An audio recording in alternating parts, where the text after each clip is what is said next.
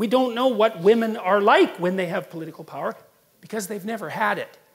I mean, there's been queens, obviously, and that sort of thing. There's been female authority figures, and females have wielded far more power historically than feminists generally like to admit. But this is a different thing. And we don't know what a truly female political philosophy would be like. But it might be, especially if it's not been well examined and it isn't very sophisticated conceptually. It could easily be, well, let's make sure things are distributed equally. Well, yeah, but sorry, that's just not going to fly. I call it objectivism. All right. Meaning a philosophy based on objective reality.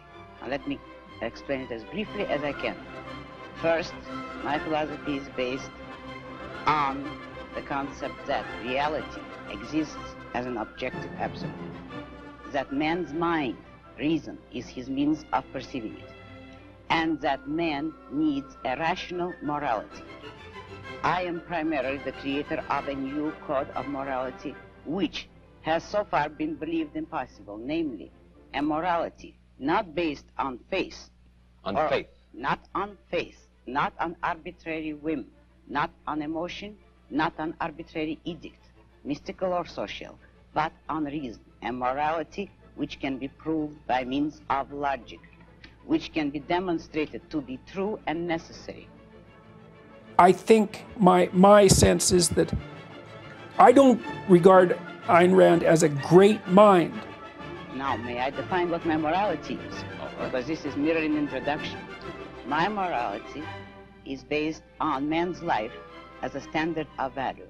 And since man's mind is his basic means of survival, I hold that if man wants to live on earth and to live as a human being, he has to hold reason as an absolute, by which I mean that he has to hold reason as his only guide to action, and that he must live by the independent judgment of his own mind, that his highest moral purpose is the achievement of his own happiness, and that he must not force other people, nor accept their right to force him, that each man must live as an end in himself and follow his own rational self-interest.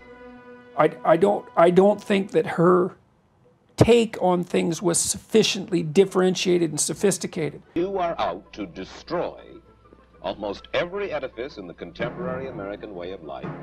Our Judeo-Christian religion, our modified government-regulated capitalism, our rule by the majority will. Other reviews have said that you scorn churches and the concept of God. Are these accurate criticisms? Yes, I agree with the facts, but not the estimate of this criticism.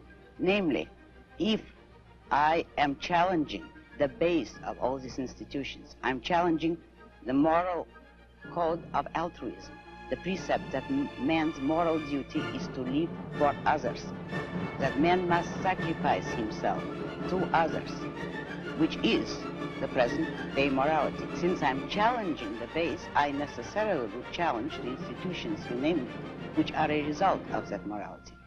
She just isn't a top-rate philosopher. You say that you do not like the altruism by which we live.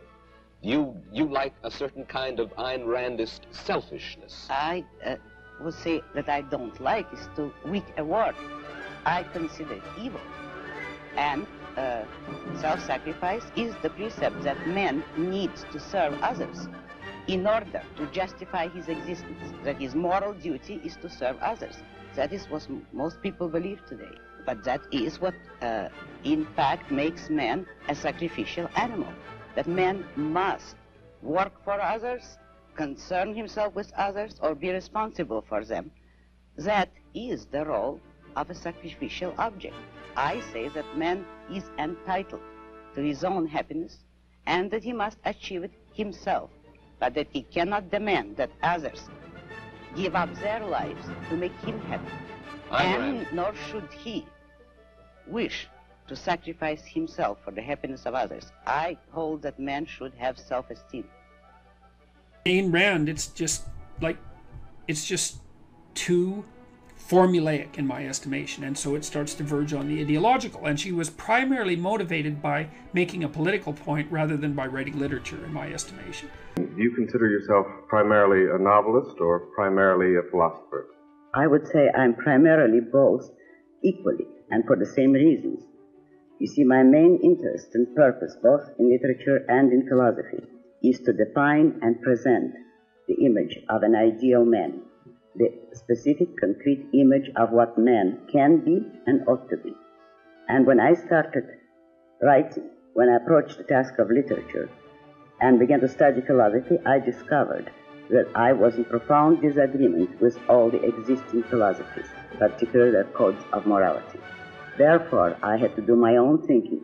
I had to define my own full philosophical system in order to discover and present the kind of ideas and premises that make an ideal man possible, in order to define what kind of convictions would result in the character of an ideal man. The artist shouldn't be able exactly to say what he or she is doing.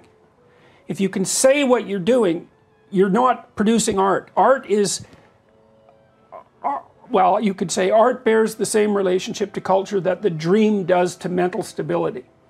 You know, your dream doesn't say what it's about, it just is. You can interpret it, and that's helpful sometimes, just like movie criticism is helpful. But the dream is something that extends you beyond where you already are. Mm-hmm. That's why it isn't verbal thought, it's something else. It's like a pseudopod that's going out into the unknown. That's what art is. Why do you object to, or why do you not like novels which are close to life as it really is, naturalism? Because I don't think it's art. It's not art. It's partly art. In other words, a naturalistic novel is an incomplete work of art. It has certain elements of art, such as characterization, or some of them have a good style. All that is artistic. But art primarily, and that I can prove philosophically, is a recreation of reality, not a photograph. Art is not journalism. It is a recreation of reality according to an author's metaphysical value judgments.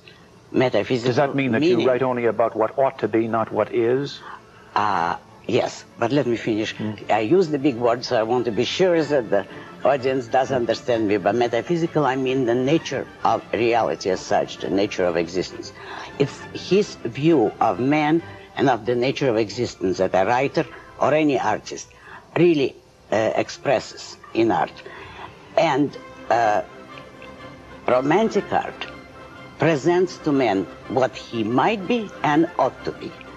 That is, it presents an ideal and tells man this is the essential nature of man, and you as a human being can become that if you wish.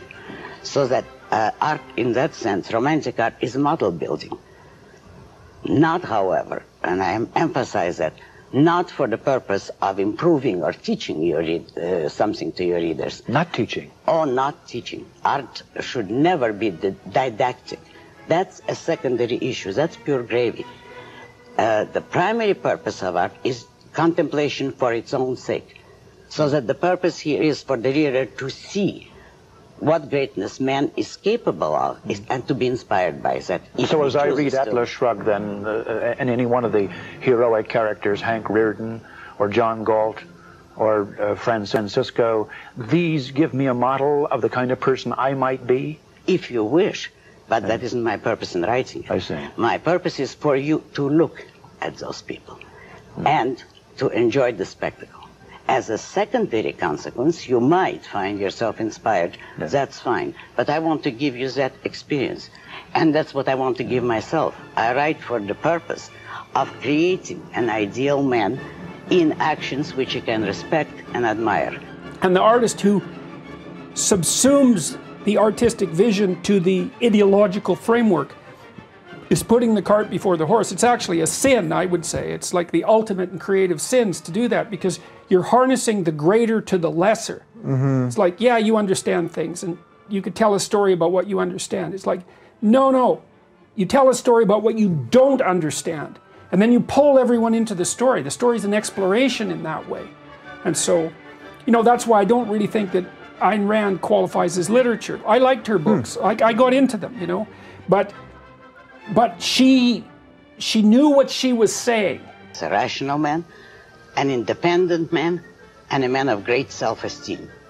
I would name these three as distinguishing characteristics, the essential ones of what I regard as an ideal man. And certainly an ideal man would never permit himself to act on the guidance of emotions or to act without knowing exactly what he's doing. If he's guided by reason, this will be the first two consequences. He will always know what he is doing and why, and he will not act blindly, and he would not act because he felt like it. To my ideal man and to me, this is one of the worst, most immoral actions that anyone can permit himself to say, I did it because I felt like it. I don't really disapprove of Ayn Rand. I liked reading her novels.